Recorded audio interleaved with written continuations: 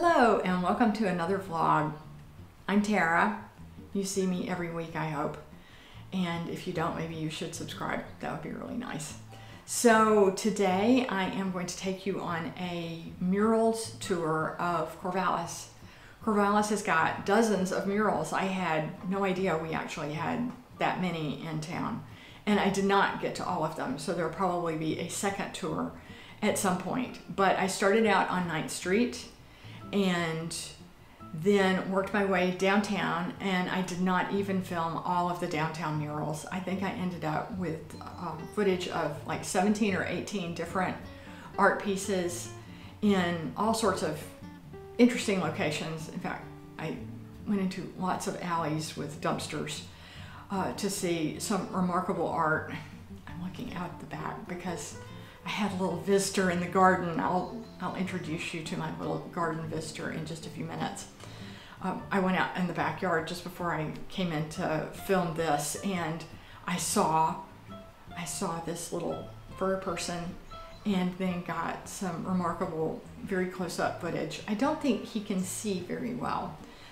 He hears okay, but his vision doesn't seem to be very good, and he really, really loves to eat dandelions, which is wonderful because I'm glad that they are good for somebody besides the bees. So true confession, I'm totally off topic now. True confession, I was mowing the yard today, and I feel bad about mowing down all the dandelions because the native bees absolutely love the dandelions. And I feel so guilty that I ended up leaving most of them because the bees just love them. And so I've got lots and lots of dandelions in the back garden. All right, where were we? Murals tour, right.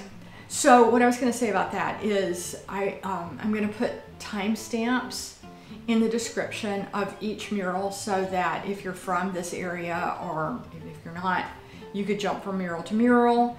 I'm going to put all the location information and all the artist information if I can find it. If I miss something and you have a correction, please do let me know so that I can update all of this. There is a Corvallis Murals site, and I'll also put the URL in the description, but it's not completely up to date because I think there are some murals that are gone that are still on the map, and there are some murals that are not on the map that should be. So, like I said, I'll probably end up doing a second one of these because I didn't get even anywhere close to seeing everything there was to see. In fact, this morning I went back to refilm some footage that didn't come out right the first time and found another piece that I had never seen before and didn't know existed, just happened to stumble on it. So lots and lots of fun art to look at. So I'll see you again at the end.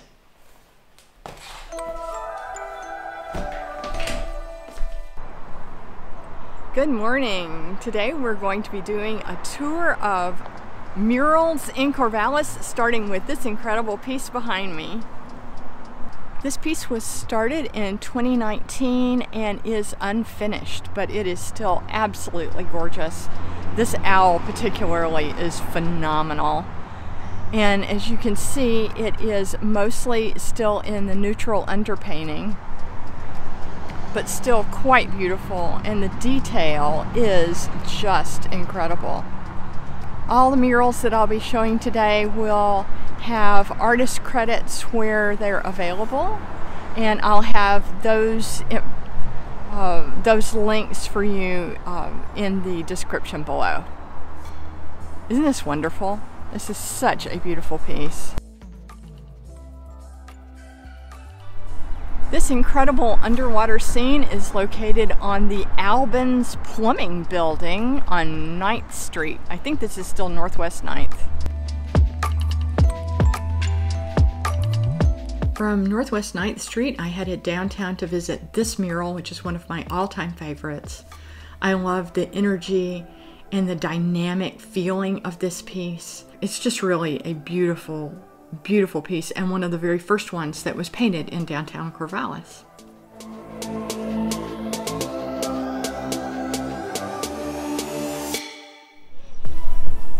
That is not a real door. That is a trompe l'oeil door. at the teddy bear dance mural, which you have seen before.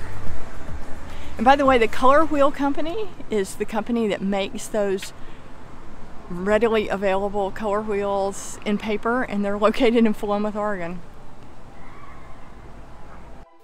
If you're not a Grateful Dead fan and you don't know this song, it's called Man Smart, Woman Smarter, and I'll put a link up above so that you can listen to a live performance of this song, which is fantastic, as is the dancing teddy bears. Then directly beside it is Maya, which is this beautiful woman on the Taco Vino building.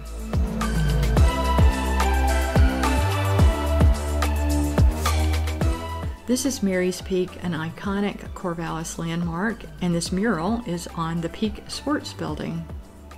I love the hay fields in the foreground. So beautiful and so characteristic of summers in our area.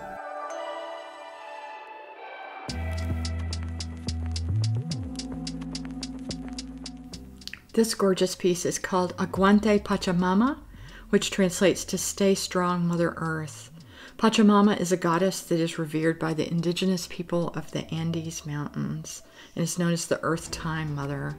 She is absolutely spectacular and is on the wall of what used to be the Mongolian Grill and faces a parking lot off of Southwest 1st Street.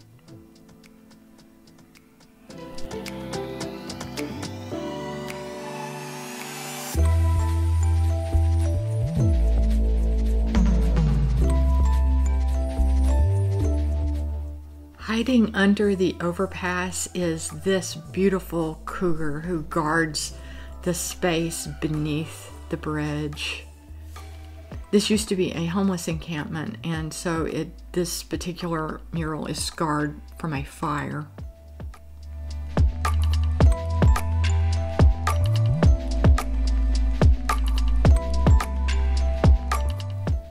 I almost missed most of this mural. This is facing the alleyway, and I thought this was all there was. And then I got on Instagram and realized that I had missed most of the mural, which is actually facing to the side. So I returned the next day to get the rest of this mural, which is in honor of the Oddfellows and depicts their values of friendship, love, truth, and their symbols, which include the all-seeing eye and the bees. I am not a member of the Oddfellows, so I don't really understand quite what all of these mean, but it makes for a very, very beautiful mural, which is a little hidden jewel along this alleyway.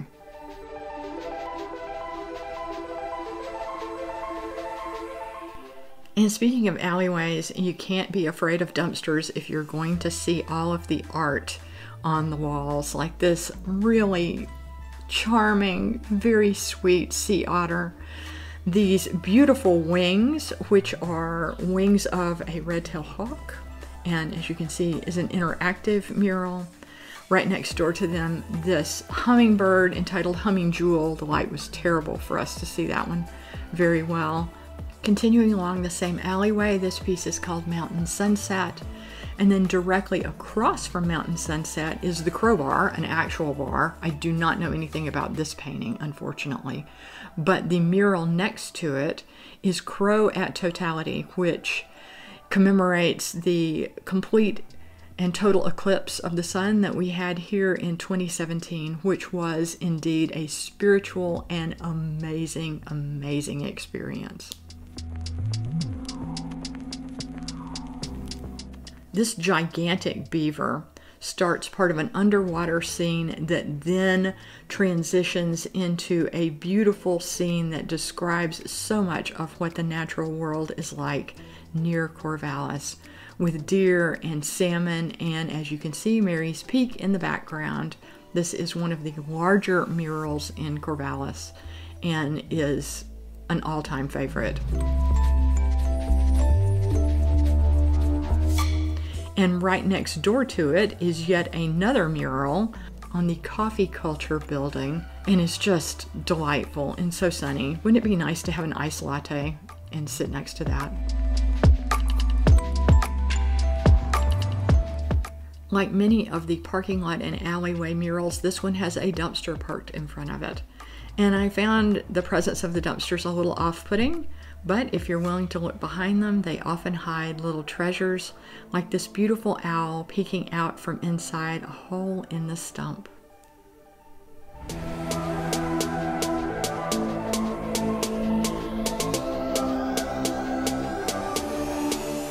I found this piece totally by accident. It's on an alleyway. I was on my way somewhere else to film a different mural, and poof, there it was. So many beautiful artworks that I had no idea existed until I started doing this tour, which was really a delight and an extra bonus of recording this video.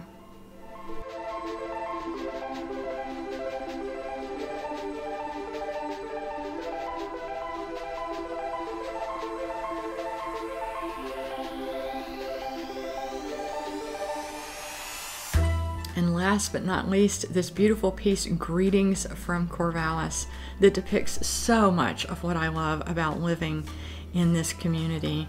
This piece is practically photorealistic with this amazing view of the Black Lives Matter protests from 2020, the iconic and endangered Van Buren Street Bridge. This is just a phenomenally beautiful mural, and one that reminds me of what I love about living here. So much art, so much natural beauty, and social and environmental consciousness. Yeah, that's Corvallis.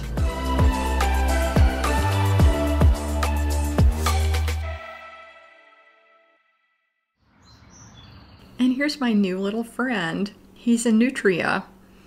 I knew that we had a nutria family living in the creek behind the cottage, but I had not met one of my neighbors quite so close up until when I recorded these videos, as he came in to munch the dandelions in the back garden. And he can have as many dandelions as he wants. So I hope you enjoyed that. If you did, please do hit like and subscribe and share my content if you like it. That would really mean a lot to me. Growing a YouTube channel is a thing. It's hard. And so if you're willing to offer some help by hitting like and subscribe and telling people about my channel, I would be really grateful for that. And I hope you enjoyed the tour, all of the murals. There's some amazing, amazing art. And honestly, it's making me want to like design and paint a mural on the cottage, because why not? And wow, wouldn't that be fun?